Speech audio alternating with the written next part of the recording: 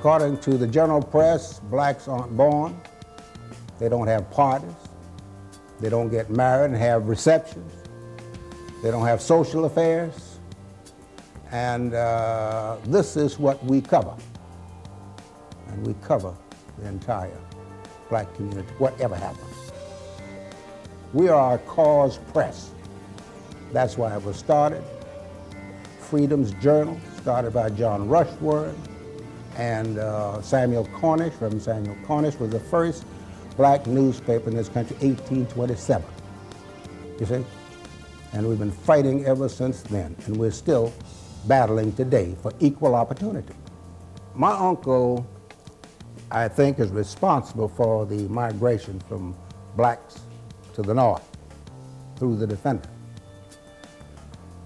And he had a lot of problems with it because at that time, and even when I came here,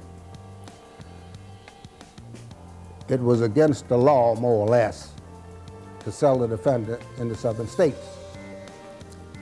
In fact, the postmasters would not distribute the Defender, even if it was sent through the mail. And the reason the Defender and my uncle got circulation throughout the country because the poem porters delivered the Defender. We couldn't send it through the mail. And if they were caught handling the Defender, something would happen to them in Mississippi and all the southern states. Through the underground, blacks read the Defender. At that time, you didn't have local black newspapers throughout the country. The only place that they could get news about their community was through the Defender. We used to run at least 15 pages of state news from all over the country.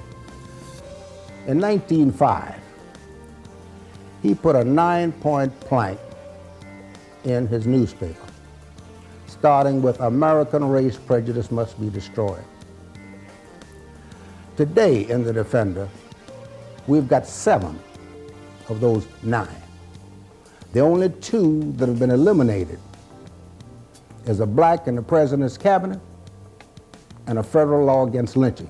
The rest of them are still in the Defender. Number 1, American race prejudice must be destroyed.